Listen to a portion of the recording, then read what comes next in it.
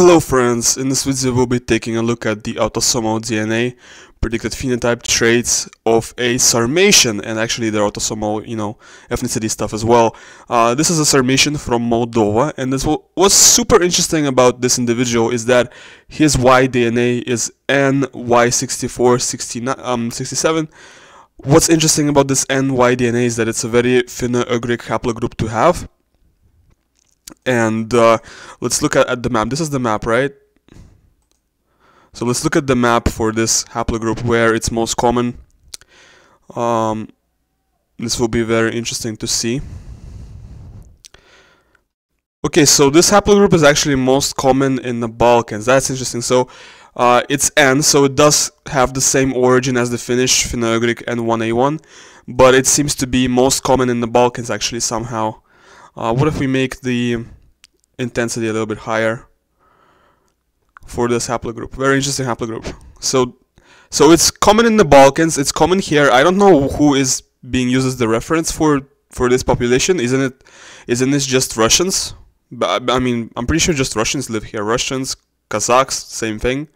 So I guess there is a group of Russians who have this haplogroup at a pretty high frequency. It's also found in Turkey.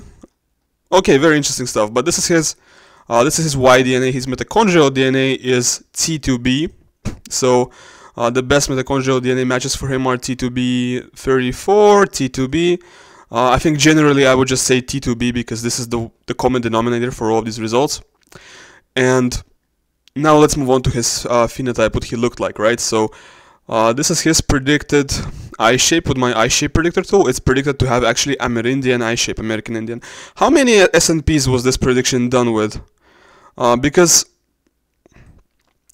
the number of SNPs really tells you everything you need to know. So this was done with 5, 10, 12 SNPs. So based on these 12 genotypes, on these 12 SNPs, he's predicted to have Amerindian eye shape. Take that with a grain of salt. For the hair shape prediction, he's supposed to have straight hair, followed by wavy, followed by curly, and no likelihood of kinky hair. And how many SNPs was this calculation done with? This calculation was done with 9 SNPs. So based on these 9 genotypes right here, this individual has straight hair. And for the eye color, this is his predicted eye color. What about the whole thing? Let's look at the whole thing. So he's got brown eyes at 41%, followed by hazel eyes, followed by, followed by green eyes. So the likelihood of green eyes for him is only 9%. It's not a very significant likelihood. Most likely he's got brown or hazel eyes, basically. And he's got brown hair color, 90% likelihood of brown hair. Greek or snub shaped nose, kind of even percentages here.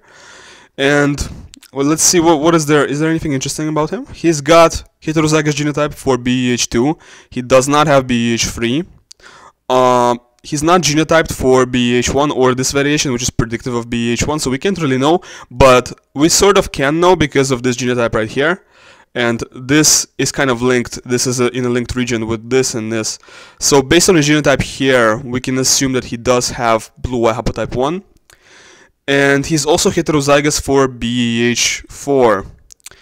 Well, if you're heterozygous, BEH2. If you're heterozygous, wait, yeah, I got lost. Yeah, this is BEH4. So if you're heterozygous for both BEH4 and BEH2, unless there is a dislinkage event where they're on the same chromosome, unless there's a dislinkage event where you inherited them together, you most likely will have BEH1 as well. You gotta have BEH1 too. So we can make the assumption that this individual does have BEH1, blue eye haplotype 1, based on this genotype and on these 2 genotypes.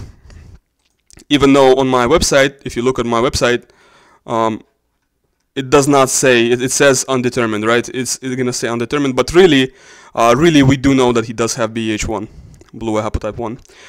When it comes to SLC45A2, he's got 2 derived variants here. And what about SLC2045? Yes, 2 derived variants here. So he definitely got white skin, European skin tone, not genotyped for Kittel G, which is another very important gene for skin color actually, but he's not genotyped for anything here. And what about MC1R? Does not have any derived. Oh, he does. So he's got derived variants in MC1R. This variation right here, where he's got 1 derived variant. It would probably contribute to having ginger or red hair. But because of his genotype in he's not going to get a red hair prediction. Why? Because of this genotype right here and this genotype right here. So if you have dark color variants in this variation of HERC2, you're probably not going to have a prediction for ginger hair with my tools. And we can see there is the odds of red hair for him are 0.91 compared to blonde hair 0.14. So he's, what is this, 0.91? That's 5 or 6 times more. I think that's 6 times more likely to have red hair than blonde hair. But still, it's a very small percentage. It's a very small likelihood. Why? Because of this genotype. Because of his dark genotype in BH2. So let's move on to his traits. He's got GG in COMT VAL-MET variation, meaning VAL-VAL genotype, meaning higher activity of the COMT enzyme warrior genotype, less dopamine. TT here and MAOA, which actually leads to lower activity of the MAOA enzyme. So these two genotypes are conflicting. He's got a warrior genotype in COMT, but warrior genotype in MAOA. Higher activity of the COMT enzyme, but less activity of the MAOA enzyme. And both of these enzymes do the same thing. They both break down dopamine. He does have one no-go learner variant in DRD2's pro-phenetine pro variation. And he does not have any A1 alleles in TAC1 variation of DRD2, so normal amount of dopamine D2 receptors, a slightly higher number of dopamine D2 receptors. Does not have long form 5-HTTLPR, so he's also got short form 5-HTTLPR, just like you guys, just like most of you people watching. Mostly everybody has short form 5-HTTLPR. And he's got 2 sociopath variants for OXTR, so he's a little bit more sociopathic than the average person. For diabetes, does not have type 1 diabetes. For type 1 diabetes, I really only look at this one variation. And for hemochromatosis, does not carry any hemochromatosis variants. For Alzheimer's, no risk alleles for Alzheimer's in APOE, which is the most important gene. These don't really matter all that much, but they do contribute a little bit to the result. Does not carry the G allele here, which would prevent myopia, but in his case, it doesn't have it, so he's got slightly higher odds of myopia or nearsightedness. No micro-P, you know what micro-P is, I'm not going to spell it out for you. And not a carrier of any albinism mutations, not albino. And for blonde hair and blue eyes panel, we discussed this already. So let's see his polygenic risk scores. For polygenic risk scores, he's got a significantly lower odds of schizophrenia than what's typical for the average person.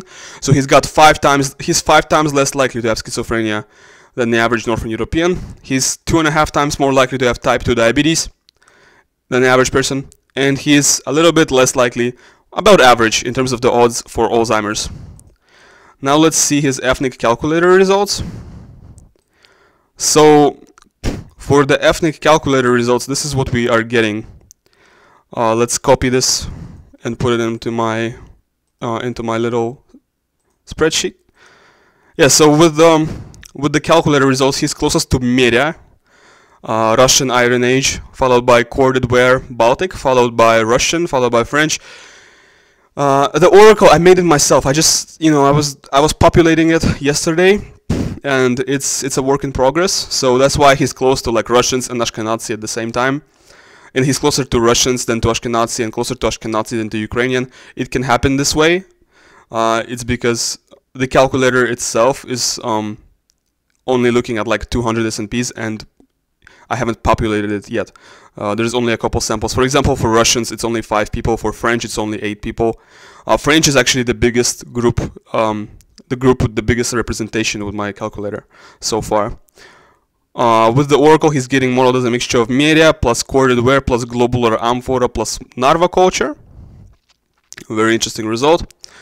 Now, we're going to take a look at this individual in G25 as well, because G25 is a little bit better. With G25, he's closest to Komi, followed by Russian Lishukonsk, followed by Tajiks, Erzia. Tajiks show up here, so Tajiks are pretty close to this individual as well, but he is closest to Komi. Although the distance to Komi is not much lower than the distance to Tajiks. It's about equal distance to Komi and Tajiks here.